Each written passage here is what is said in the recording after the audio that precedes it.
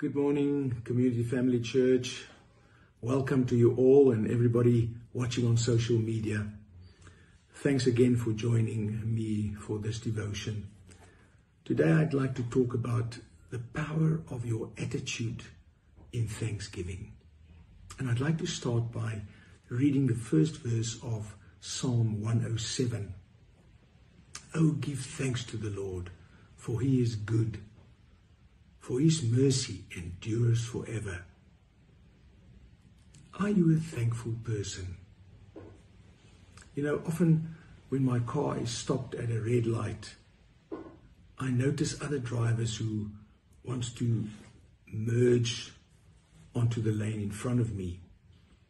I often wave the driver onto the road ahead of me because I personally am very grateful when other drivers show me similar kindness.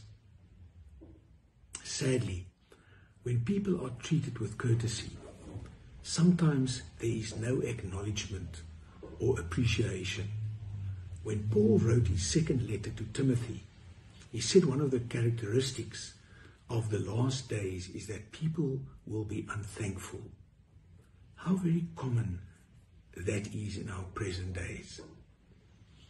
In Luke 17, verse 11 to 19, we read how Jesus healed 10 lepers. However, only one of the 10 returned to show appreciation for his miraculous healing.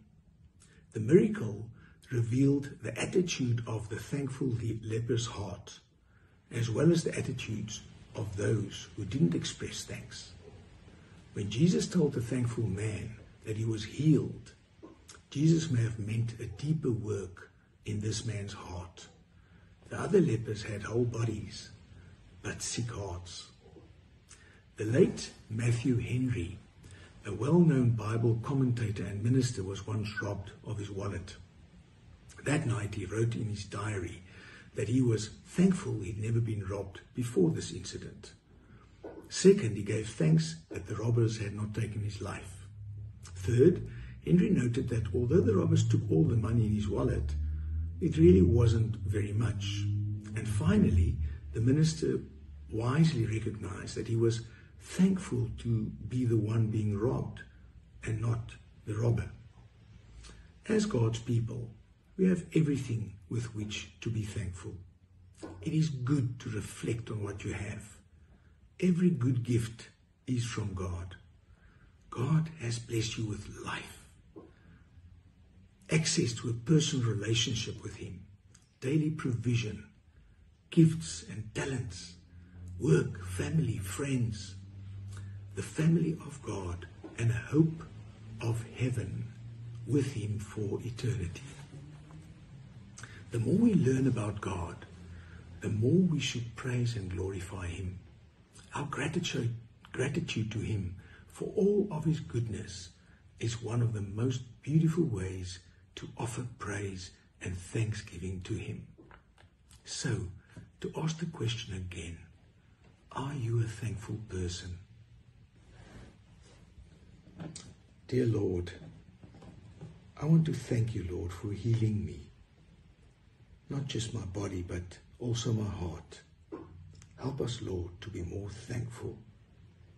Thank you for your grace, your goodness, your love. We pray that in your wonderful name. Amen. Please join us for our Sunday morning sermon. I bless you with the Lord's love in this day and this week ahead. Go in peace. Thank you. Dear Father God, today I surrender my life to you.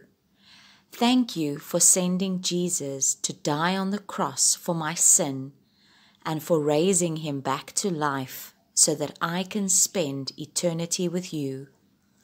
I am now your child. You are now my Father, and your Holy Spirit now lives in me. Today is the first day of the rest of my life. I love you. Amen.